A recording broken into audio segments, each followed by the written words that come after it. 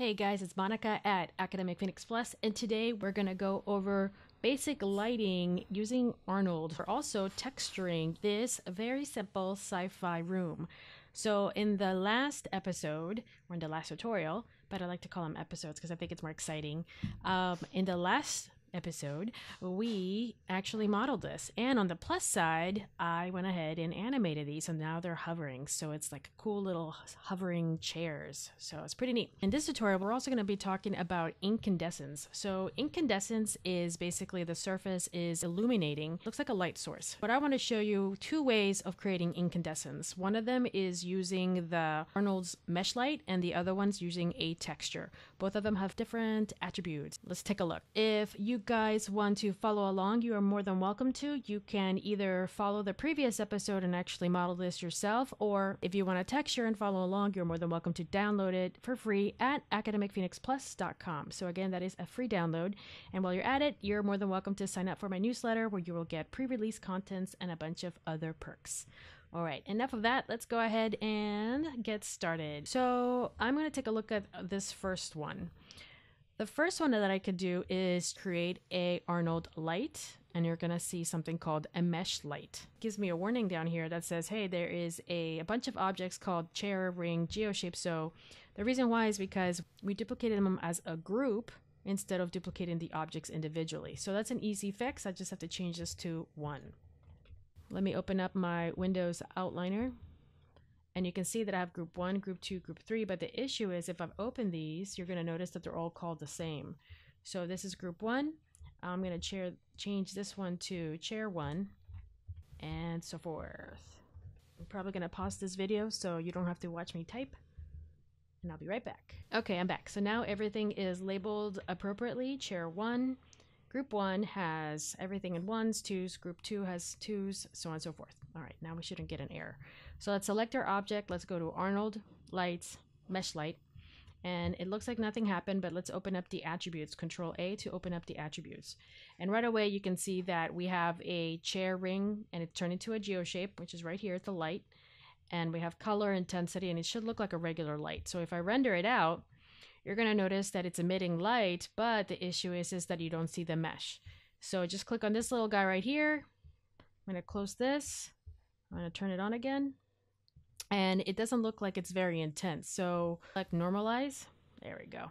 By selecting normalize, notice that it's a little bit more, you're going to start to see a little bit more light. And the reason why is because keying calculations based on the object versus the scale.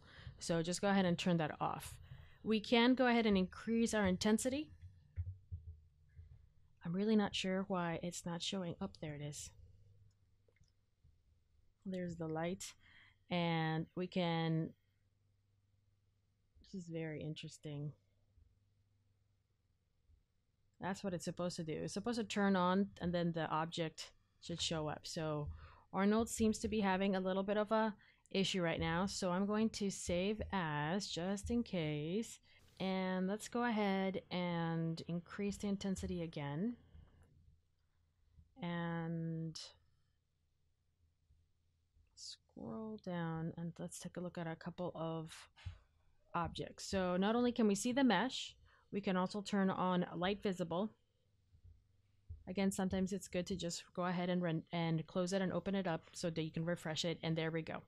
So not only can we see the original mesh, you can also turn on light visible, and then you will in fact see the light. So notice that it is a little noisy right now, but it's working. It's illuminating light. So the mesh itself has turned into a light source. So we can pick a color like this. And notice that it's having a hard time again, so I'll probably have to restart it. But the point is that we now have a light source with that color. So I'm going to pick something a little lighter. Trying to go for a little bit more sci-fi. And I'm getting worried because my computer looks like it's gonna die. So let's go ahead and do this. I'm gonna make the selection. And maybe we want to decrease the wow, it's really having a hard time, and then increase it. I don't know if you guys are getting the same issue, but I can increase the exposure, which means that it's going to overexpose the area, and therefore it looks like it's emitting more light. So I think it's still a little intense. I'm going to decrease my intensity a little bit, my exposure, and I'm going to leave it like that. I'm probably going to increase my samples like so. And then let's see, what else do we have? And I think I'll just keep it like that for now. Okay, so that's using the mesh light. Now the mesh light uses accurate ray trace shadows. So it does emit lights, and it based on ray trace calculations, so it's accurate. However, we're going to do the same thing, but this time we're going to use this one. Now I'm going to right click, assign a new material, and this time we're going to use a texture that's going to drive this. We're going to use the AI standard surface provided by Arnold. I personally like to increase my weight all the way to 1. I'm going to scroll down till I see Emission. Let's take a look at what it looks like right now. Like nothing. You can see a little bit of noise, but that's because it's in fact the light from the other mesh light. This is going to be driven by texture.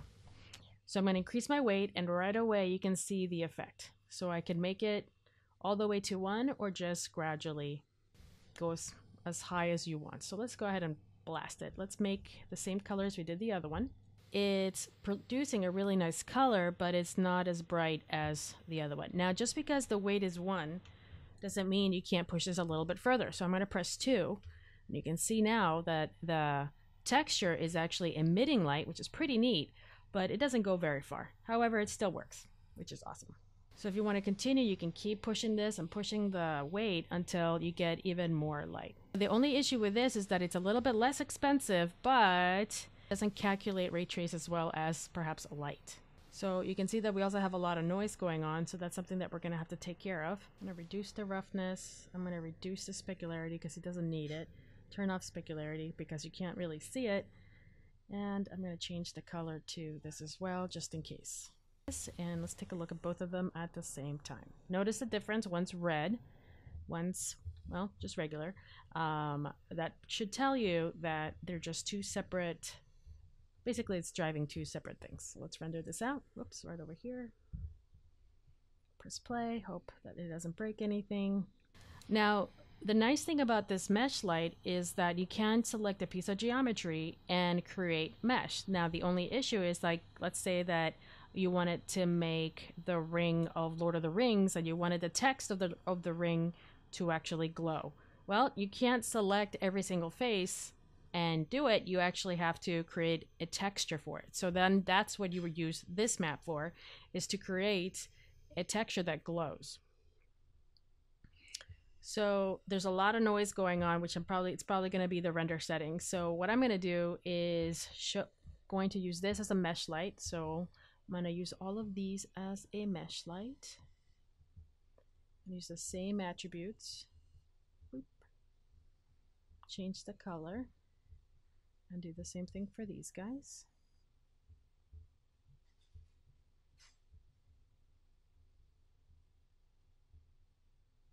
And don't forget to turn on this and turn off normalize, because otherwise it's gonna act crazy.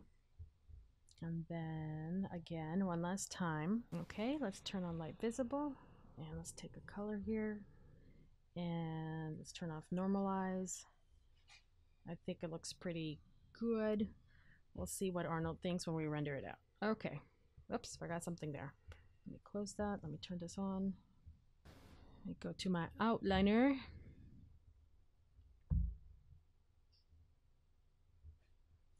So if you need to grab it, notice that I went to my outliner. There's a little plus sign. That's in a new edition. Select it from here, and then you can go and turn off. I did turn it off and on. Show mesh. Normalize this off. Okay, sometimes it works, sometimes it doesn't. Interesting. Very unpredictable. It's too bad. It shouldn't act like that. I feel like I did something wrong. Gonna increase my samples. Whoops, not that much.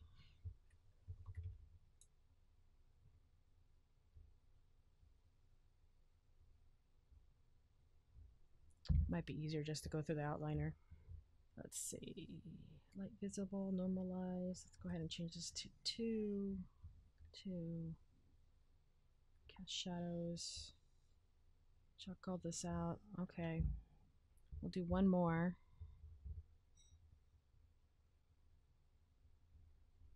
Show. Color. Light visible. Let's do 2 samples. Turn off, normalize.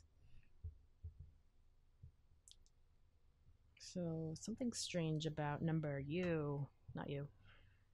Something odd about this one. This one's having a hard time.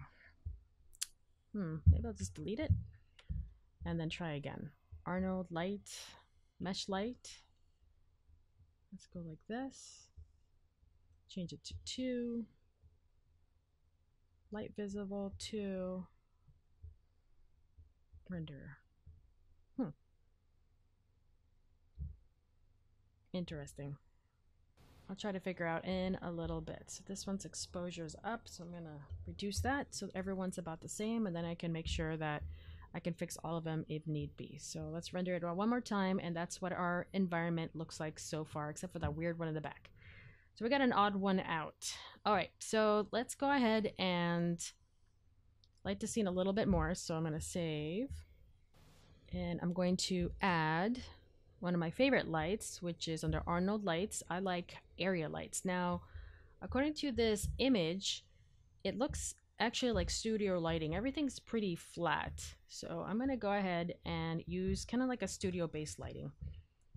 So I'm gonna kind of drag this area light, whoops, and I'm gonna push it back over here.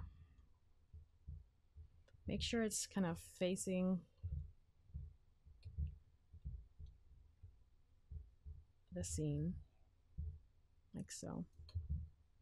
Maybe a little higher. And we can see what that looks like. It doesn't look like very much. And the reason why, and let's see if my computer can handle this, is the same thing as mesh lights, is that you have to turn off normalize. There we go. By turning off normalize, it doesn't look at the scale anymore. It looks at just the light lighting the whole environment. So that's really what we want. So I'm going to increase my resolution to 1024, powers of 2. I'm going to change the color to the color slightly purple according to the reference. Now you can see that's illuminating a lot here. So I'm going to try to bring that up a little higher, maybe a little closer this way. Cool. It's coming along. Just a slightly more purple color, just to kind of break it apart a little bit. Cool. We're getting some lighting. Nice lighting. All right. This is just kind of like a basic light. I'm going to duplicate this. Control D. I'm gonna move this to this. Whoops, not that. Do I have it? Yes. Okay. I'm gonna drag this to the other side, like so. Point it down a little bit this way. And this one, I think I'm gonna do a similar color as the seats or the mesh lights, but just a little bit lighter blue. Let's see what that looks like. Oops, over here. Let's press play. It's a little strong. I kind of like the look, the gradient look. So let me grab this, and I'm going to reduce the color just a little bit. And I'm going to keep the intensity as is, and I'm going to increase my samples. So the rendering is starting to cause what's called fireflies. It just means that it's calculating a lot and it's trying to figure it out, so it causes these little fireflies. And the way to fix it is that we have to crank up the values, but we'll crank up the values more when we have a more finished piece. All right, so we have a little bit of purple, a little bit of blue. It's kind of like a nice little gradient. I might want to increase the intensity of this one just a little bit more. Let me open up the attributes, Control A. Maybe just a little bit more. Let's try 1.5. There we go. As long as we're starting to see the room a little bit more. All right, let's zoom in. Let's pretend that we are taking a picture. Let's turn on the resolution gate. This is the resolution gate, so we get to see exactly what's over here. Okay, is that close enough? Looks okay. This is probably not the best way to do it, but this is how I do it. I'm going to keyframe my camera. So I'm going to select my camera by clicking on this camera right here, this little icon. Then I'm click on the letter S. It's going to create a keyframe on my camera. And the reason why is because I can move my camera around and then go back by doing this. Now, most people have a camera called RenderCam, Most people do not do this, but I find it to be very convenient. I just find it convenient so I can just move around. I don't have to hop around cameras. All right, so our scene is coming along now, but I hope that was helpful. That was an introduction to Arnold mesh lights as well as Arnold's Incandescence. All right, the plus section. This is the plus in Academic Phoenix Plus. So I wanted to show you that it can be a little bit of a pain to select each of these little light sources and then maybe even scroll out and try to grab my lights. And if this is a simple scene, imagine if you have a huge environment full of lights. Arnold and Maya work together, I suppose, to create this handy little tool called, and I'm going to hover, Open the Light Editor. Well, it's just called the Light Editor. I don't know why it says open. If you click on that, and then you're going to see this really fancy list. So instead of going through the outliner or going to try to find the scenes, Maya now has a light editor. And it is very quickly, you can select your lights and make changes here. So for example, if I wanted to increase my exposure of my lights to just be a little bit like 0.5, just a little more brighter, I can just go in and change it very quickly. This is fantastic. If I want to increase my samples for rendering, instead of selecting every single light, I can just go in and change all of my settings. Not only that, it will open up these lights. Remember how I was opening up the outliner and trying to make all these changes? Well, now you can just go in and click on these guys and it will show up here. The attributes of the light of the mesh light will show up over here. So it's basically an outliner dedicated to lights. So it's awesome. I've always wanted something like this, and this makes lighting a lot easier. Not only that, you can create lights here as well if you choose to. So hopefully that was helpful. I know it was very quick and very fast, but this is something that you will see me as I start going through more tutorials. I will start using this also a little bit more. So this is great too. You can just select them all, and then instead of clicking one at a time, I can just go ahead and fix it. In the next tutorial, we are going to go into actually texturing these objects. So thank you again for listening. You can download this at Academic Phoenix Plus. And if you would like, while you're there, sign up for my newsletter. By signing up, you will get free tutorials, free pre-release content, and a bunch of other perks. So again, thank you so much for listening. I truly appreciate it. And I will see you next time.